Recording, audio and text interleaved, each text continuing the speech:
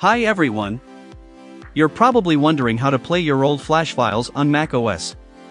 Especially now, when the browser version is discontinued and it's hard to find Flash Player for desktop.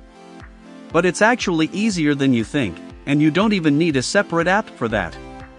Some Mac multimedia players can open .swf files. The first player I want to present is Elmedia Player. It's awesome overall, not just for Flash. Unlike the other apps in this review, it actually supports interaction, with buttons and everything. Elmedia requires the Rosetta compatibility layer on M1 chips, but it works. This stuff makes me nostalgic, so many good games were made in .swf. To open your SWF, launch Elmedia Player, click File Open on the menu bar and select the file.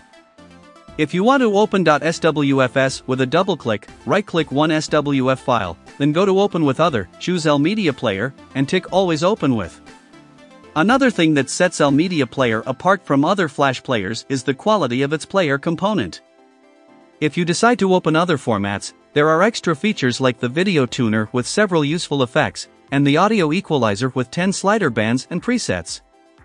Bookmarking, playlist management, and full subtitle control, there's plenty this player has to offer. To top it off, Elmedia PRO can stream. It's compatible with AirPlay 2 and DLNA, both of which are ubiquitous nowadays. Chromecast and Chromecast Ultra are also supported. The list includes tons of devices: Samsung, LG, Roku, and other popular brands. Overall, this is a great player that also plays SWF. IINA is one of the two main open-source players on macOS. And it can, indeed, open SWF, but only non-interactively.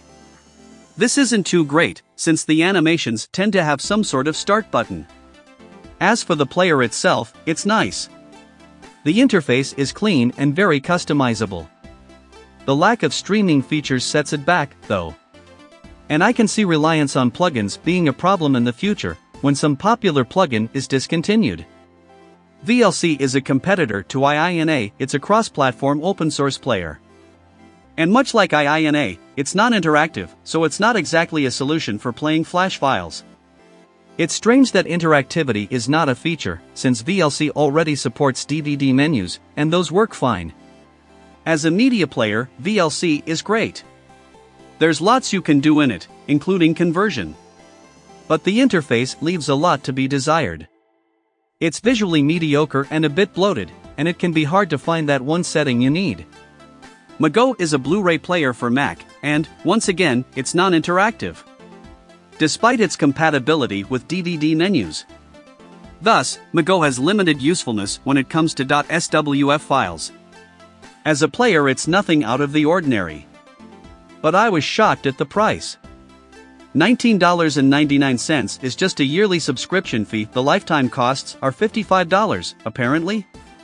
Is this player made of gold or what? Anyway, as you can see, SWF compatibility is incomplete in many players that claim to support Flash files. So, in the end, I'd recommend sticking to Elmedia Player. It's the one that can actually play these files with some degree of interactivity. Thanks for watching. Leave a like, subscribe, and maybe give me some feedback in the comments. Bye.